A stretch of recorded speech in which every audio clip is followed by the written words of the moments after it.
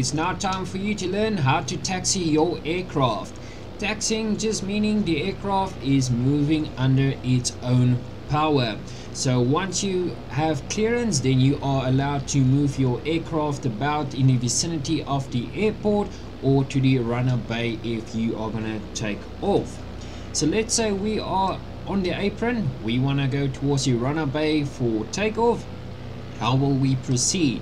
So we started up, have our clearance, and then as always our aircraft idles at 1000 RPM. So before we get into the main taxiing, you need to have a look at your rudder pedals quickly.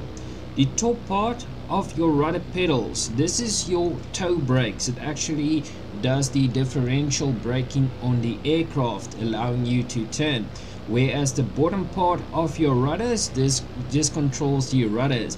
We mainly try and turn the aircraft with the rudders, and then if the turn becomes a little bit too steep, then you apply a little bit of toe brakes as required.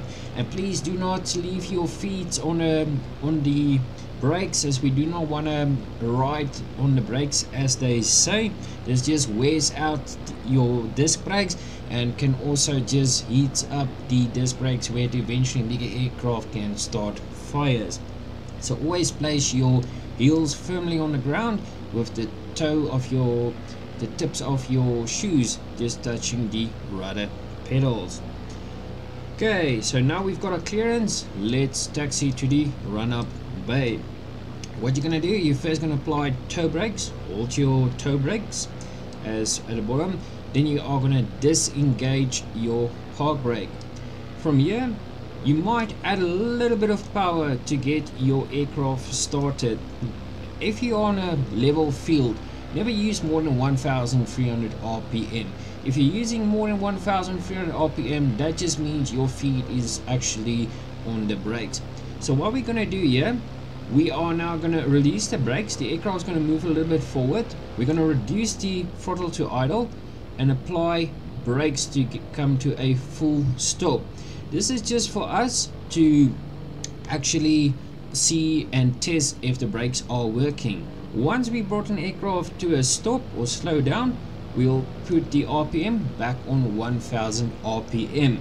So this is the lesson of today. Don't have RPM and then actually brake the aircraft.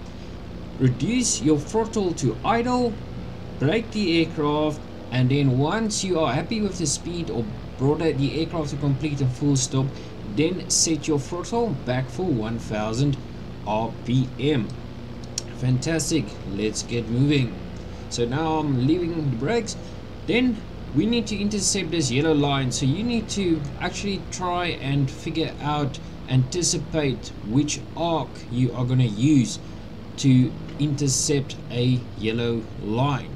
So this is what people or students needs to get used to. If the aircraft moves a little bit fast, reduce the power to idle, gently apply a bit of brakes, bring the aircraft to a slower speed, and then you can actually apply back to 1000 RPM. In this case it is a downhill, so I'm reducing the power, applying a bit of brakes just to get the aircraft slowed down, and we are now going to do what's called a right turn. I want you now to focus on the actual turn coordinator as well as my DI. This is how we actually test our instrument. So the DI in a right turn is actually increasing, the wings is to the right, and also the ball is out to the left of the turn and slip indicator. So now you can see it's a bit of an uphill. I am on about 1000 RPM, but it's not enough. So now I can just add a little bit more RPM until my aircraft has momentum and bring the power back to 1000 RPM.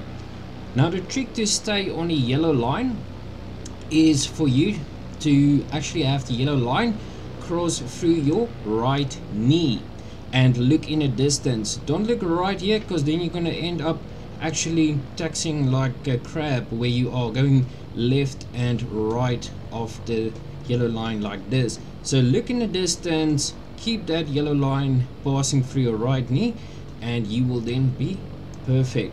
So now we are going to a downhill, reducing the power a bit, bit of brakes for speed, and then we'll move it back to 1000 RPM. So that's basically the taxi that you're gonna do.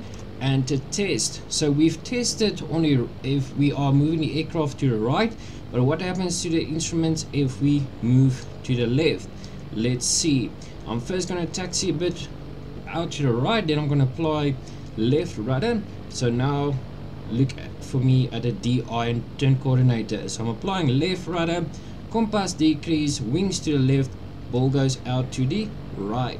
Apply right rudder, compass and DI increases, wings to the right, ball is out to the left. And that's your taxi checks right there. Stay on the yellow line and remember 1000 RPM. See you for that next lesson.